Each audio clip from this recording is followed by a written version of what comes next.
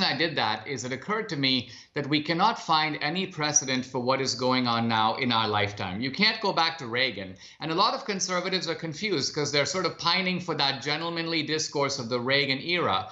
But I think we have to go all the way back to 1860. Think about it. An outsider, a Republican, comes in out of nowhere, wins a close election, and all hell breaks loose. And the Northern Democrats are also going berserk. Some of them are calling for Lincoln to be assassinated, which happens later. The Southern Democrats are so unwilling to live with the Lincoln presidency, they're ready to break up the country. So all this craziness is going on around Lincoln. And by the way, the rhinos, the Republicans of Lincoln's day, are running to Lincoln and saying, you got to make a deal with the South. You've got to give up the mandate of the election. You've got to agree to these compromises. So it's an eerily similar parallel to what's going on now. And quite frankly, it's the same party, the Democratic Party, that is the root of that's the culprits here. And all of this, all these accusations of racism, fascism, all this manipulation of the legal process, all aimed at achieving what the Democrats